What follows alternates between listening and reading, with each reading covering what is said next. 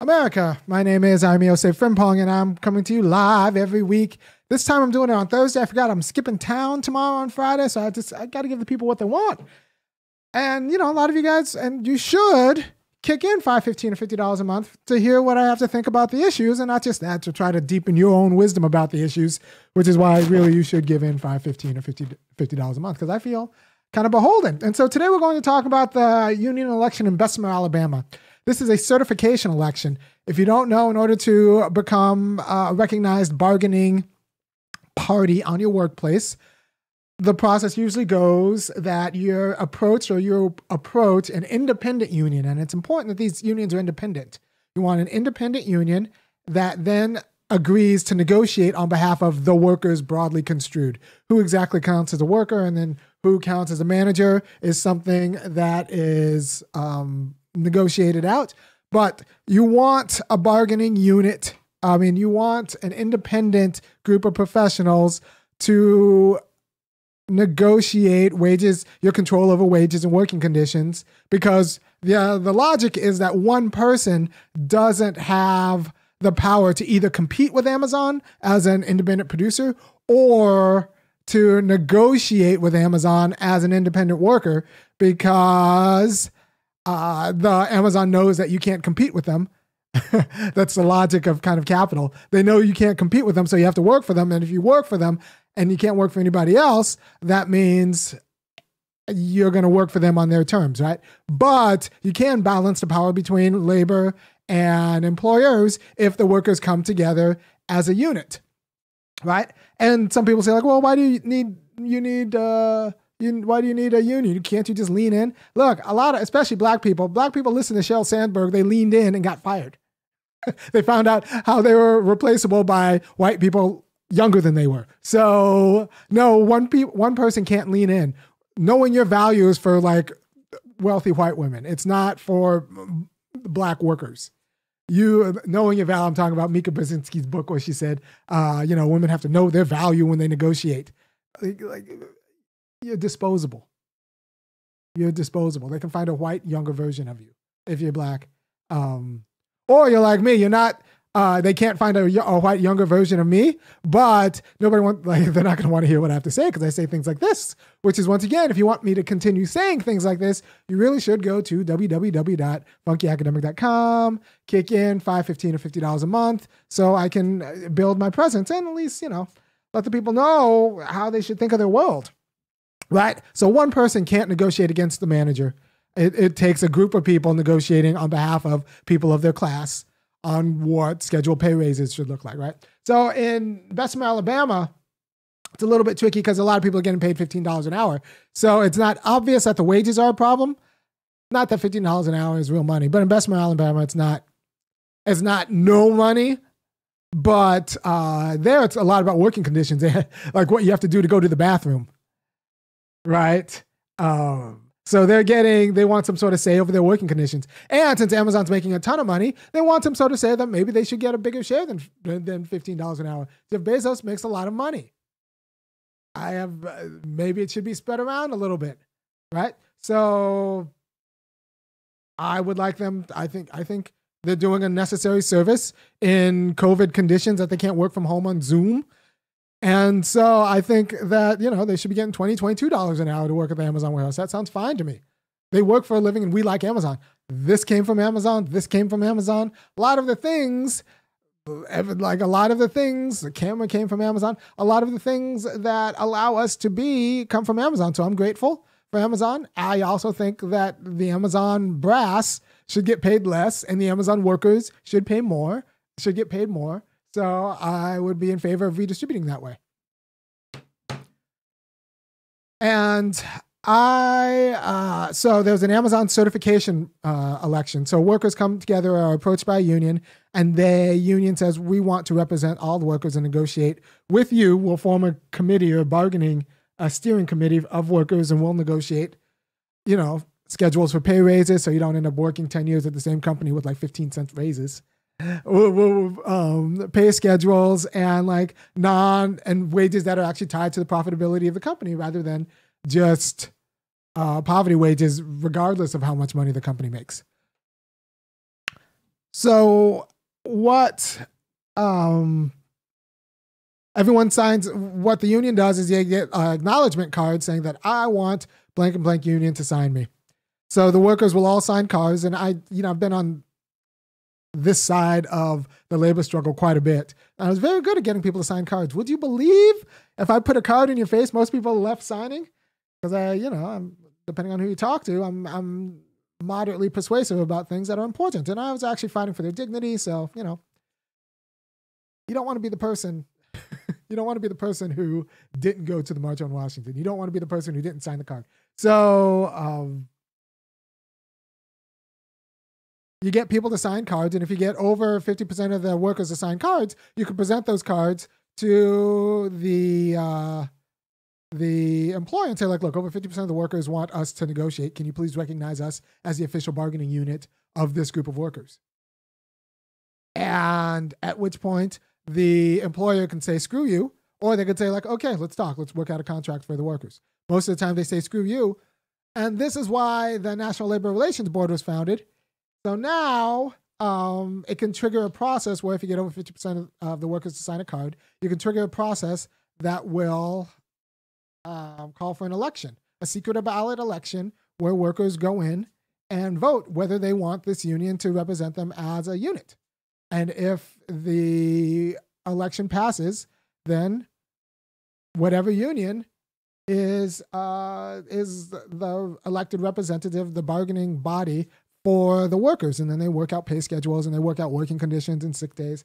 Because right now, that's a problem. We have job sites where you're supposed to sign up for 60 hours a week, but then they schedule you for 35. And then those last 5 hours, they just have you on call. Apparently Walmart's like that, where they just kind of have you.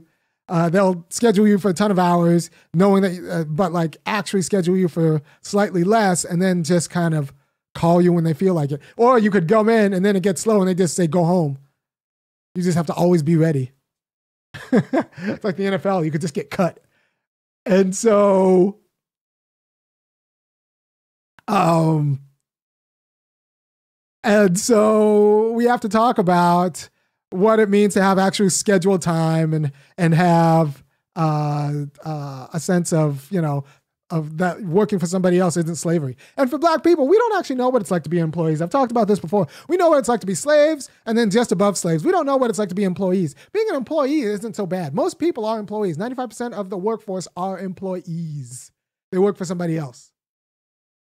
And of that 5%, most of them are like hustlers, right? So most people in America who live very comfortably work for somebody else. They're just employees. We created employees. And if you read the history of American labor, pretty much during the New Deal is when we actually got serious about what employees are. Black people never got that because we didn't get a lot of the New Deal. The white people became employees. And being an employee isn't that bad. You get vacation, you get, 401ks and retirement. There's no shame in being an employee. Industrial economies need firms to get bigger in order to be able to produce more efficiently, right? And that means goods are cheaper and everyone wins. So there's nothing wrong with being an employee. The problem is being a slave. And you can't really compete with bigger companies. So they have to outcompete each other. They outcompete each other by growing. And then they grow so big that single people can't compete with them. None of this necessarily is bad unless when you work for them, you're treated like you're disposable. In that case, you're just a slave again. So we want out of that slavery, but we just want to be treat me like a white employee. That means I want a 401k, retirement, a real salary, or a real wage. So the problem isn't being an employee. The answer isn't everyone try to own your own business and then go compete with Amazon. That ain't happening. The answer is Black people being employees and not slaves on the job.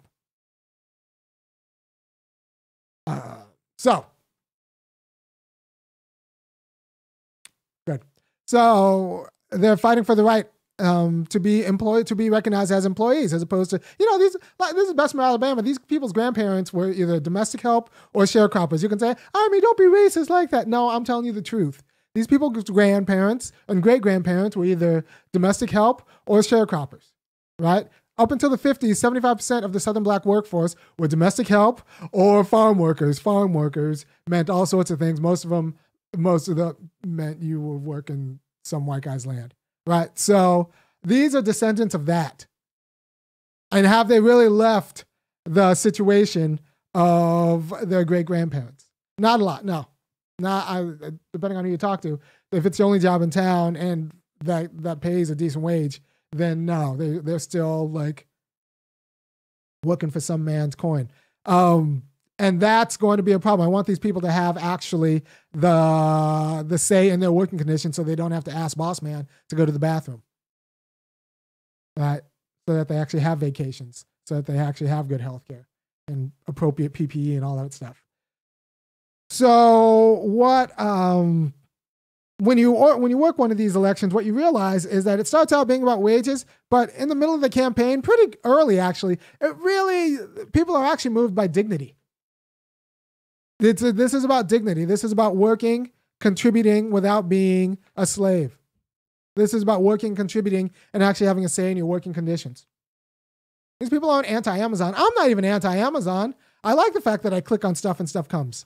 I think they just need to change some of the business practices to be a little bit less predatory on competitors and a little bit less exploitative to their employees, which they can do and still maintain a profit margin for if the upper brass takes a haircut.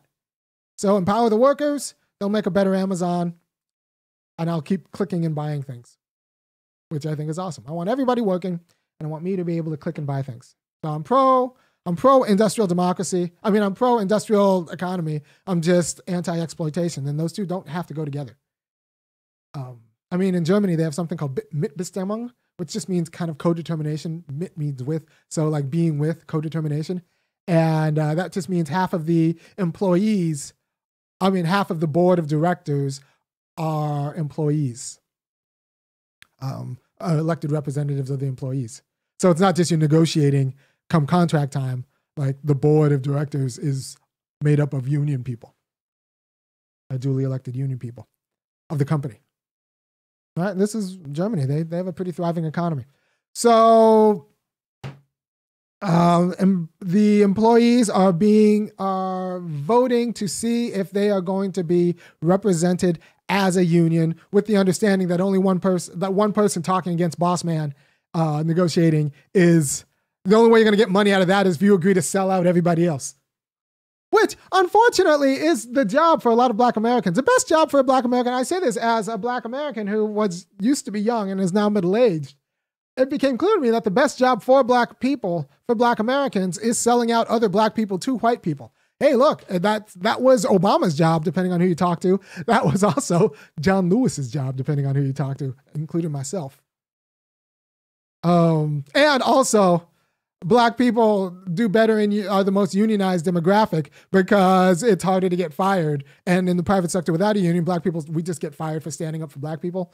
We just get fired for making white people nervous. So it's not an accident that we're the most unionized demographics.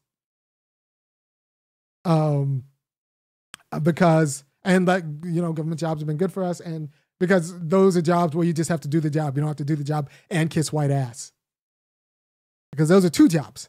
When Black people work a job, it's a double day. We do the job and we kiss white ass. That's a whole nother job. And unions get rid or like lessen the degree of the second job. You just have to now just do the job, just fill the boxes. You don't have to kiss white ass.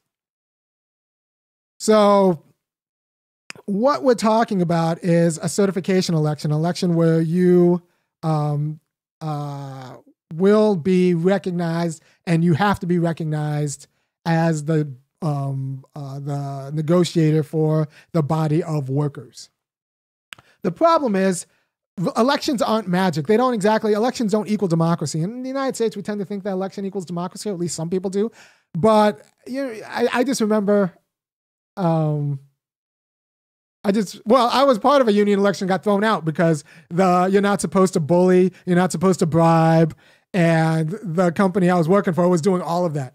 Running up to the election, they were bullying, they were bribing, they were doing everything, that they were breaking the laws, and then they get caught breaking the laws, and then they'd have to attach a notice saying, "We're sorry, we broke this law about electioneering," and they'd have to post it, but they'd post it under the table, like literally under the table, because they had to post it somewhere, and then they go on break at the law. So they did that for the month leading up to the election, and so we narrowly lost the election. But then the NLRB had to throw out the election once all of the charges were once it became how obvious how blatant the company was at just like bullying, bribing, and threatening people about the election. But in Bessemer, Alabama, that's not going to be the case. What's going to happen is, one, they're going to lose the election. I think the folks in Alabama are going to lose the election because of structural reasons.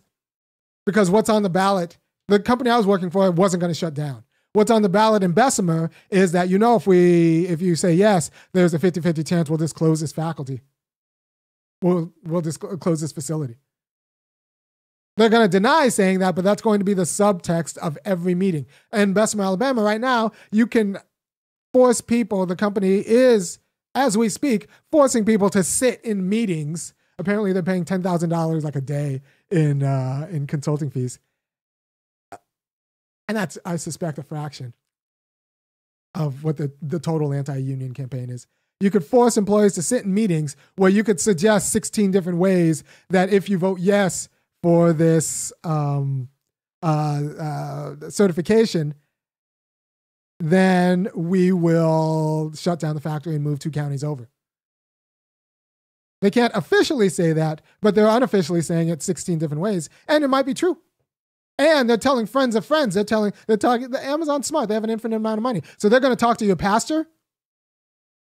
They're going to talk to your pastor and get that like kind of low key put into the sermon that Jesus wants you to just shut up and work. And they'll talk to your barber that like, I'm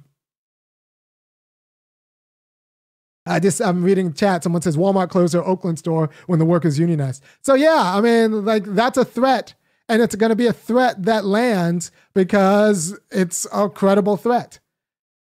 And so this is a problem. So what's on the ballot isn't really, do I feel better with this union negotiating my wages and working conditions on my behalf, or do I feel better individually going up to my manager negotiating the wages and working conditions? That's not on the ballot. That's what should be on the ballot, but that's not on the ballot. What's on the ballot is, do I want this warehouse to close down? Yes or no? That's what's on the ballot. So once you understand that what's on the ballot isn't obviously what's on the ballot, a whole lot of like fake elections start making sense. For example, in Iraq, I remember in 2004, Saddam Hussein was 2003, 2004. Saddam Hussein was elected by like 98%, and the ballot was like Saddam Hussein yes or Saddam Hussein no. Right. So elections aren't magic. It's not like you will have your finger on the pulse of the will of the people after this election. Like with the verdict of this election. This election will just tell you whether people want Amazon facility to shut down, because that's what's really at stake. And since I study a lot of Hegel, I'm going to talk a little bit about Hegel, just a little bit, right? So one of the things that Hegel's argument against Stoicism, and he called it like, he's just understood it as the morality of a kind of a slave morality, where you don't have to be free in what you do. You just have to kind of be free in your mind. And one of the reasons why he was against it, he was like, look, a slave job, the only job is slavery. It's not, you can be a slave plumber, you can be a slave field worker, you can be a slave house Negro. He didn't say house Negro. Yeah, you can be a slave field Negro, you can be a slave anything. You can be a slave Amazon worker. But what you are is a slave. So what's the difference between a slave and someone who is deciding, a craftsman, a plumber, an Amazon worker, a worker, an employee? For Hegel, he sees the difference as the slave would do anything because what's guiding that motion is the fear of like social or actual death, the great nothing. So it doesn't really matter. The slave doesn't care what the slave does because it's not about that for the slave. The slave will do anything the master's lash or the master's gun tells you to do. So in that case, you can't say that the workers in Amazon choose to do this. No, if the alternative is degradation and social death and no jobs, because it's Bessemer, Alabama, then that's not actually a choice. They're not craftsmen. They're not employees. So so you're asking a slave, and this is why, honestly, let's be honest. I'll tell you right now, if America, the U.S., had an election about whether to be under the auspices of the crown or to be free colonies, there's a 50-50 chance we'd be colonies right now, right? Not only that, especially if black people voted because, England was getting rid of slavery at the time. So when the founders wanted to protect property, founders like Madison, they meant protecting their Negroes as their own, as not free. Right? So there's that. It's also the case that, even if you let slaves vote, do you want to be in the plantation, continue to be slaves, or do you want freedom, except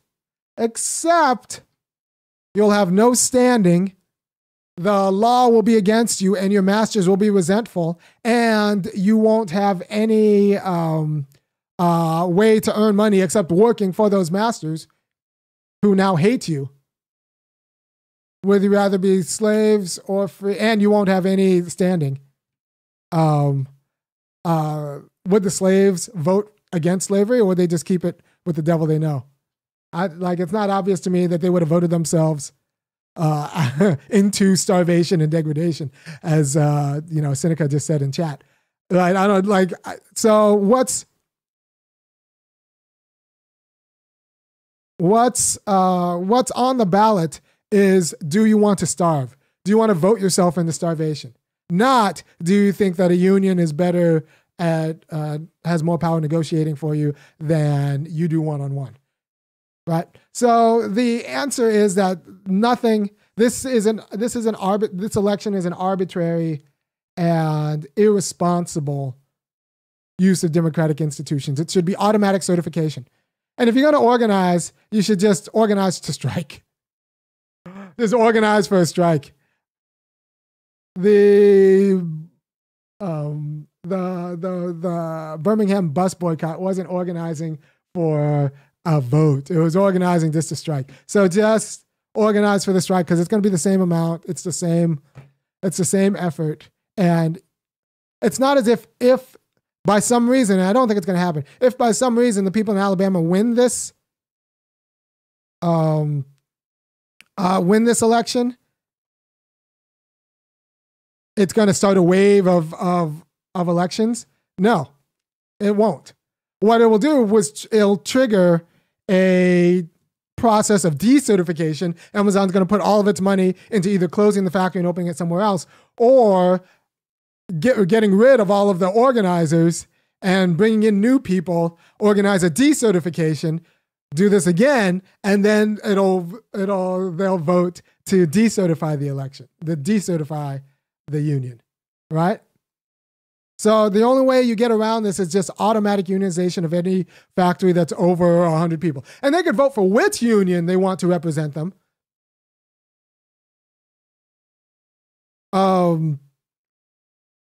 Yeah, they could vote for which, and that way you have the unions kind of competing against each other, which I could be like for the workers. But they shouldn't organize for just, you don't vote whether you should be seen as like a functional, empowered person. That's not the vote. It's what you do with that power, right? So right now, the vote is a sham vote, and it should be understood as a sham vote. And it's not going to trigger other organizing campaigns, because what it will trigger is a decertification election in a year. And like Amazon's going to grow smarter in its anti-union campaigns other places. Right? This is not that kind of shot off the bow. Like that's not, you don't build a movement off of successive David and Goliath wins. Like, no. David and Goliath works because it's one time. Like, that's not a 7-game series. In the 7-game series, Goliath wins. So don't think of this like the Bessemer example being a don't think the Bessemer example being like some sort of tip of the iceberg. That's not going to happen. That's not going to happen. They'll win if, I don't think they will, but if they win in Bessemer, it doesn't mean they'll like the one in, you know, Columbia, South Carolina, or like any other fulfillment center in Georgia, the one outside in Gwinnett County. I think it's in Decatur, around Decatur. Doesn't mean that they're next. It doesn't. It does not one bit. That's not how history marches. History marches when we push our people for automatic certification, or when you just organize to strike for recognition. Recognize us, or we just shut it down. And that way you don't need like the theater of democracy. You just strike or shut it down. You organize for a strike, and that's it, right? So it's not that I'm anti-union. I'm anti-certification elections because you don't vote your way into this kind of dignity. Like either you have it or you have to show that you'll cripple them to get it. And if you're not going to show that you cripple them to get it, then don't expect like an election. And elections aren't magic.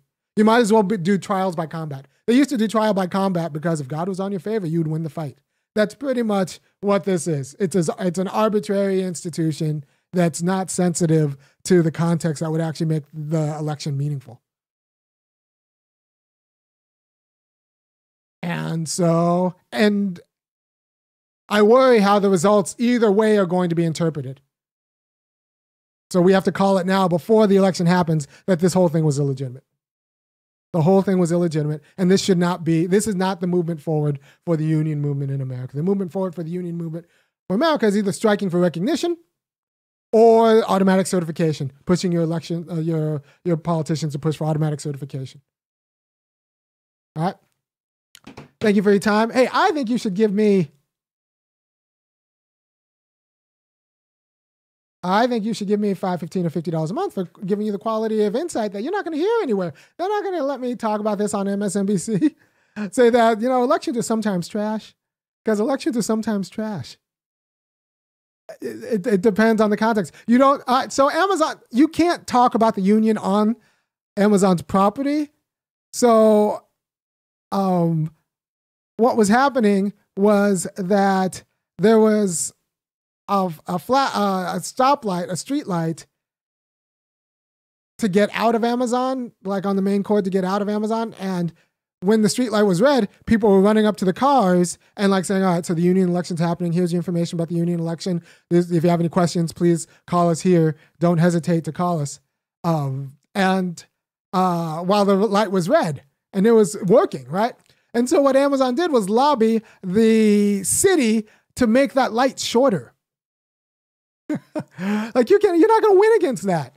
This isn't the movies. You don't win against that when they have such ideological and political control. You're not going to win against that. So Amazon's having captive meetings inside the warehouse, and while frustrating all of the conditions to meet people who are pro-union outside of the warehouse. So they're having anti-union meetings inside of the warehouse, and probably on your TVs, and on they probably bought all sorts of marketing, and frustrating the conditions for pro-union meetings outside the warehouse. So this isn't fantasy. I think it would take fantasy for Black people to win this election. So thank you for your time. And automatic certification is the answer. Striking for recognition is the answer, not union elections. It's just there's no way that will ever be free and fair. The content of the ballot changes. It's not, do you want this union to represent you or not? It's, do you want the facility to shut down? That's what the content of the question is. And as long as that's the content of the question, you don't know anything about the answer, because it's not a judgment on unionization. It's a judgment on having a job or starving. All right. Thank you for your time. I will see you next week. If you appreciate the work I do every week and you think that I should continue to do it because I'm giving you the quality of political knowledge and insight that will help you not squander your life and kind of rescue meaning from it, then go ahead and go to www.funkyacademic.com and kick in $5, $15, or $50 a month, or make one enormous donations. I like the monthlies because it allows me to budget more, and that'll help me, with a marketing budget or getting better equipment that works all the time, because in a lot of ways, freedom means having equipment that works every time you turn it on. And I want to be a free Negro. So if you like what I do, go to funkyacademic.com and contribute. Thanks often comes in the form of cash, and the site takes